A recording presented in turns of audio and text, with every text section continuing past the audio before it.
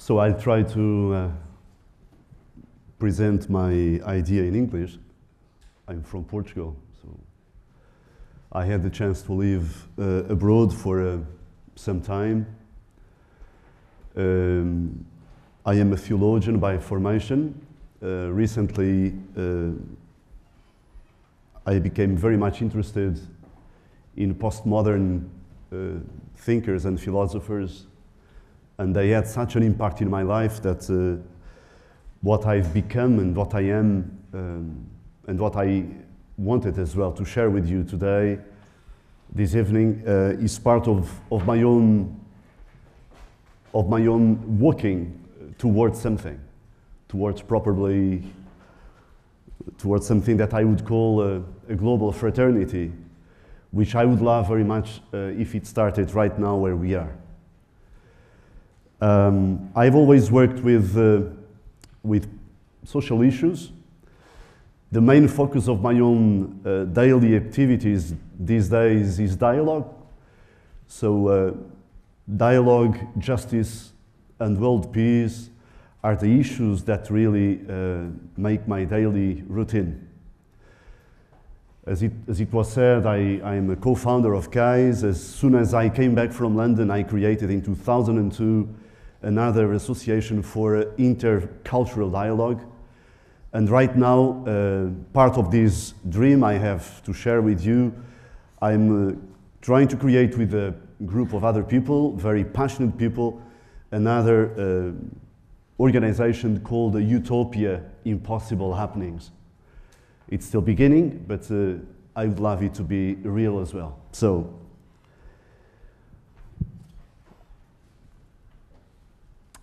and I have a dream. I have a dream, and the dream is not just my dream, it's the dream of so many people, children, young people, adults, the elderly.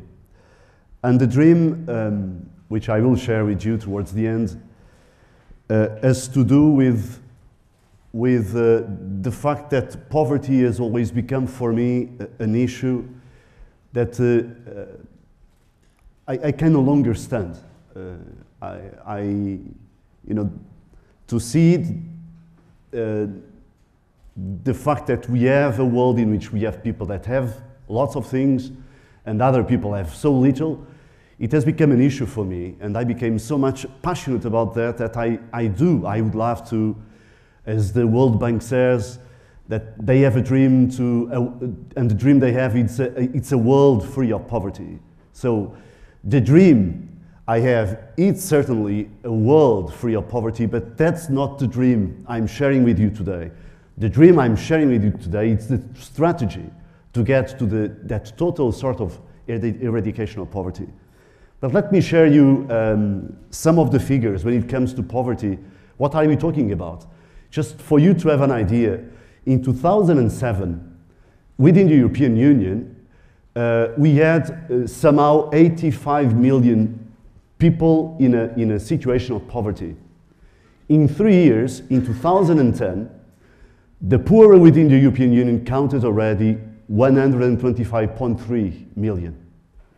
So in 3 years, imagine how the continent became poorer and poorer, and poverty is still increasing within our own continent. And with regards to Portugal, you have figures that goes from 2009, in which we used to hear people saying that poverty in here would come to, or would have figures like 17 or 18%. Today, it seems that 1 in each 4 Portuguese living in Portugal or resident in Portugal is in a situation of poverty. So probably almost 3 million people in Portugal are really at the edge of being or living in a situation of poverty. But in the world, we have almost half of the world, over 3 billion people live on less than $2.50 US a day. 80% of the humanity lives on less than $10 a day. More than 80% of the world's population lives in countries where income differentials are widening. The poorest 40% of the world's population accounts for 5% of global income The richest 20% accounts for 3/4 of world income. Other figures, and these are figures from the 21st century. The wealthiest 20% of the world accounted for 76.6% of total private consumption. The poorest fifth, just 1.5. The poorest 10% accounted for just 0.5%, and the wealthiest 10% accounted for 59% of all the consumption. The world's billionaires, even less than 500 people, you know, a very micro percentage of the world population, were worth 3.5 trillion, over 7% of the world GDP. 1.6 billion people, a quarter of humanity, live without electricity. Some 1.1 billion people in developing countries have inadequate access to water, and 2 billion lack basic sanitation. And according to UNICEF, 22,000 children die each day due to poverty.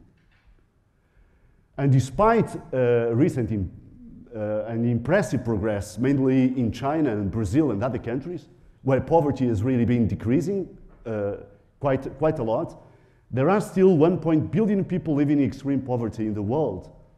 And most of these people are in sub-Saharan Africa, where this phenomenon still accounts for more than 1/3 of the world's extreme poor.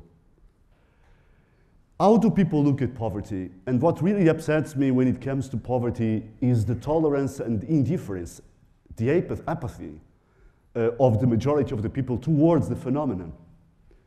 So quite often, you, probably me, and all of us, we look at poverty as a misfortune of someone or someone's family. Sometimes we look at poverty as, or the poor as, well, it's your fault. You are poor because you hate working. You are poor because you are too lazy. So it's probably your fault. And then there is this indifference. When it comes to poverty in Portugal, quite often one of the factors behind the persistence of poverty in our own country lies in the indifference of the majority of the people. We don't care. We don't really care. And if we care, the approach towards it is very much tolerating. We tolerate poverty. It comes to governments, it comes to politicians, it comes to political parties, it comes to, most of the time, we tolerate the phenomenon. And in that toleration, there is a lack of political will, there is a lack of a strong goodwill. And that's why the law, which I would love to share as a means to help us to eradicate or to alleviate the phenomenon, it's a very important tool to help us in this strategy to come to levels of poverty that could be more tolerated somehow. And then what happens is when there is lots of indifference and tolerance, we come to the point of living to each other to deal with it. So we have food banks. Today, also because of these austerity measures, we speak a lot of solidarity. But our own solidarity is a bourgeois solidarity. It doesn't go beyond almsgiving.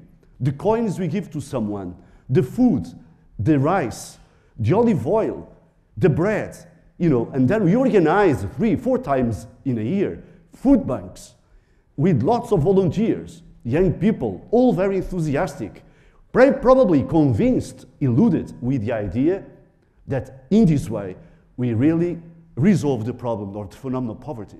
But we are wrong.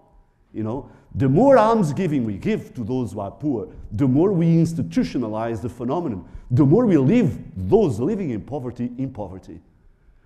So, what are the causes of poverty? And I'm not really trying to figure them out all here, but just for you to have an idea. It's definitely a structural problem. It has to do with culture, spirituality, religion, governments. It has to do with economics, politics. It's something that it is in our own structures, the structures on which we have built our own societies, in Portugal, in the world, in Europe. And then there is this it's a phenomenon stemming from unbalanced distribution of wealth.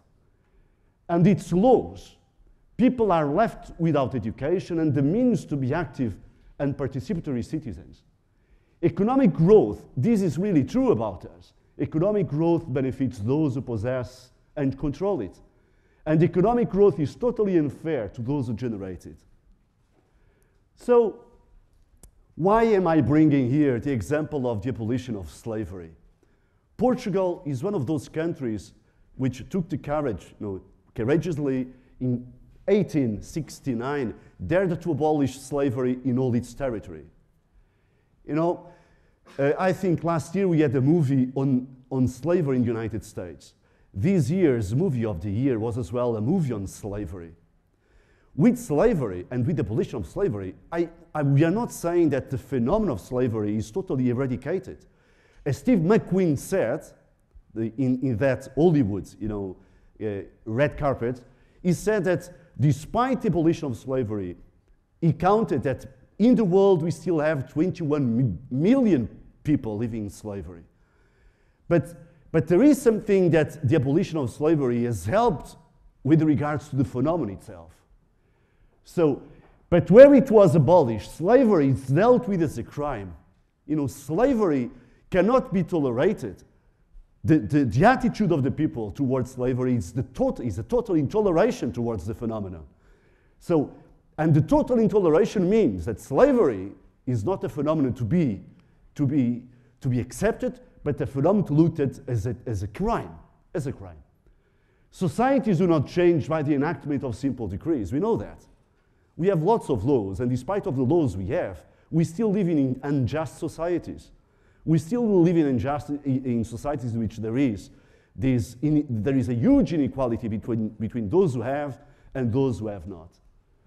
But without the rule of law, I want to underline this, without the law or the rule of law, societies would be rather different, if not impossible. And I go back to that idea that a good, strong and political will is never enough. And you may look at yourselves and we may look at things as they are in general. If the law wasn't there behind the lack of our own good, strong will, things would be certainly different. In poverty, just for you to have an idea, have you ever been in poverty yourselves? You probably not. And quite often we have people deciding to live in a situation of poverty in order to understand it and to have a stand against it. But in poverty, people have no access to appropriate feeding, housing, health, education, work, culture. People are easily excluded from the public sphere where their life is decided. They are not citizens. People are deprived of what is essential to one's integral development. And poverty is a total denigration of human dignity, a clear violation of fundamental rights. In Portugal, in 2008, it was declared in the Portuguese parliament that poverty could lead to the violation of fundamental rights. But here I am saying that poverty just cannot lead to. Poverty is in itself indeed a violation of fundamental rights. Poverty in itself is already a violation, not something that can lead us or take us into that violation. Poverty is already a violation. Poverty is the mother of all, or the root cause of all diseases. Poverty is nevertheless tolerated, as I said, by the majority of the people. Being tolerated, poverty becomes persistent, often institutionalized. Most of our own organizations working in the field in Portugal and elsewhere, they do not eradicate or alleviate poverty. They institutionalize it. They keep the poor for 20, 30, and 40 years ago. Sometimes we say, as social workers speaking to the poor, you know, Antonia, you've been here with me for 30 years, but imagine if I wasn't here. You know, but Antonia was someone that helped me to keep my job. And quite often within institutions or organizations, poverty is used to keep somebody else's jobs. In the absence of a strong political will, so I take the courage to invite law to help me in this process of eradicating this phenomenon, poverty, homelessness, and so on. Recourse of law. I'm a free spirit myself. I would rather live without laws, but we need laws. We go back to Hobbes. We go back to John Locke. We go back to whoever, Rousseau. and so many other thinkers that helped us to understand why societies, states, need laws in order to survive or in order to be where they are not yet. So I go back to the abolition of slavery. Even though the abolition is not resolving the case of slavery itself, at least it demands from us a total attitude, a total different attitude towards it. So the introduction of law became important in the regulation of more complex human interactions.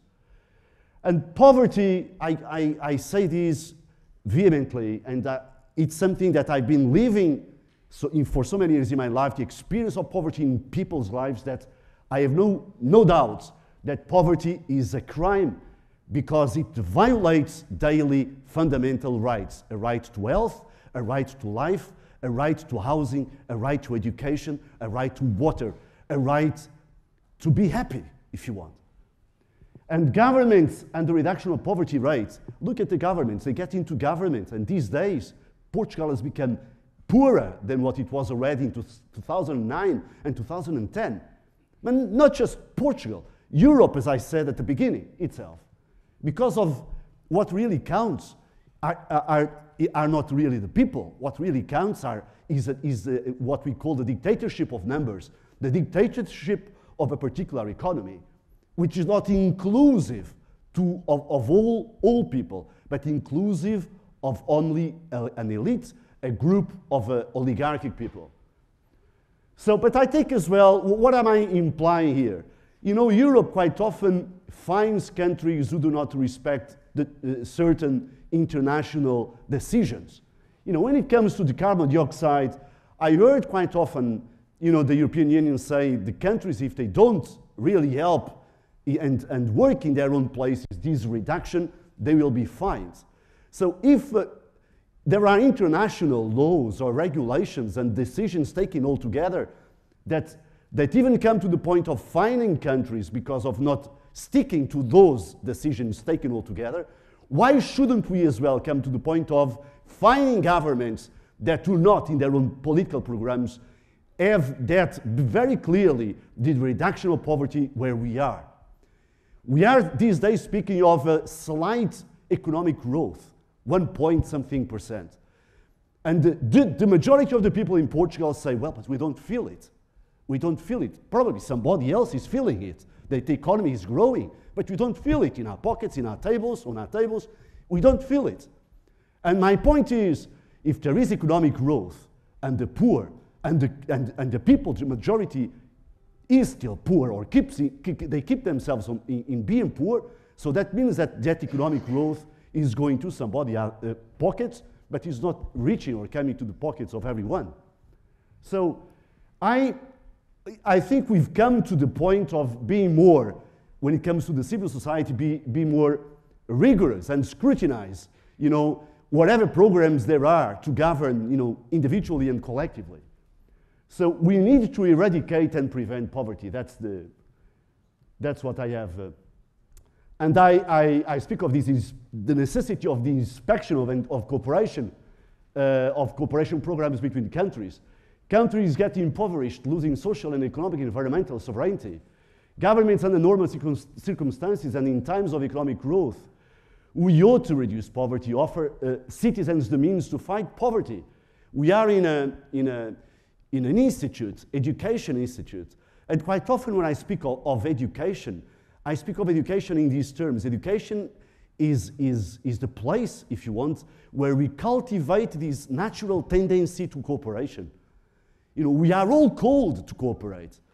And if schools do not help students to cultivate, to learn and cultivate that cooperation, we are not really schooling anybody.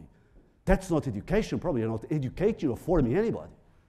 Because biology, mathematics, technologies are there to serve that process of cooperation, not the other way around.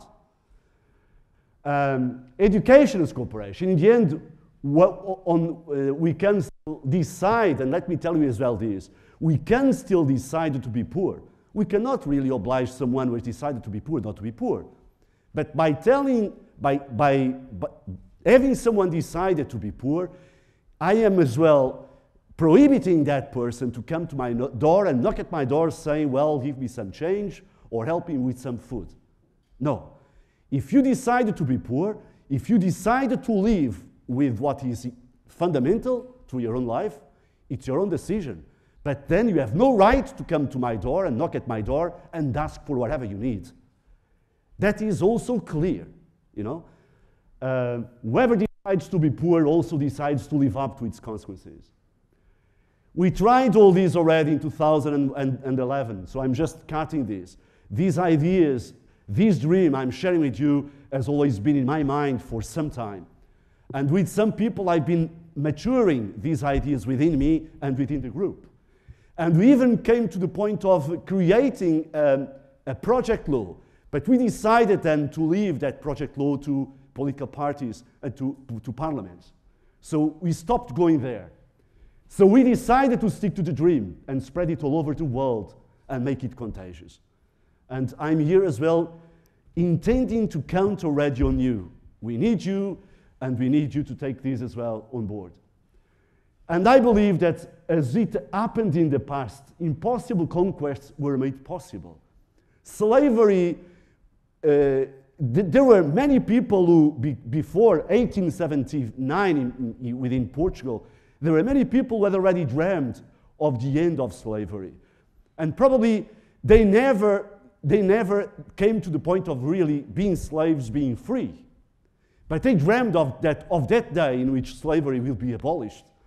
And probably it will happen to me that poverty will not be declared as I wish it to be in my own days. But by dreaming of it today, it's already an achievement for me. It's already something that I treasure and something that I share with you. So being not a necessity, nor an inevitable fate. In fact, Nelson Mandela, with regards to poverty, he used to say quite often, poverty is a human construction. It's a human creation. It is not an inevitable thing. It's not a fate. And it is in our power to reduce poverty or to reduce it to mere traces of it. Because I'm not naive as well. You know, Jesus Christ in the scriptures said once that the poor will always be with you. But I'm trying somehow to go beyond this Jesus saying. Even though poverty will always be there with us, what I want when it comes to poverty is just to see traces of it. Just to see traces of it. And that is it's in our power. So, coming to the end, I don't know the time, but probably the time is already. So, I dream. That's the dream. I have a dream, just like this child living in poverty. I have a dream. The dream I have is that all nations one day will solemnly declare poverty is illegal. That's my dream, that one day poverty will be declared, who knows, beginning with Portugal as an example to the nations in the world, that poverty is illegal. By being legal, it is criminalized. We shall be looking at poverty with different eyes. And whenever we find poverty emerging, arising, we will be going there with a different attitude. With a totally different attitude, which is totally different from the attitude we have these days. Poverty illegal, in blue. A global movement for which to live and fight for. Make this your personal cause in this third millennium. And this is a working construction, so that's the utopia, impossible happenings. And if you want, you can always starting right now to contact us through impossiblehappenings@gmail.com. So, as a summary, I would say poverty violates fundamental rights. As a violation of fundamental rights, poverty is a crime. And looking at the example of the abolition of slavery, I take as well the force of law to help us our will, where our will by itself does not go. So I ask the support of law to help us as well to come to the point of eradicating poverty or surely alleviating it by declaring it illegal. And I would love Portugal to to be the first country in the world to come to this solemn declaration within its Portuguese parliament. Thank you.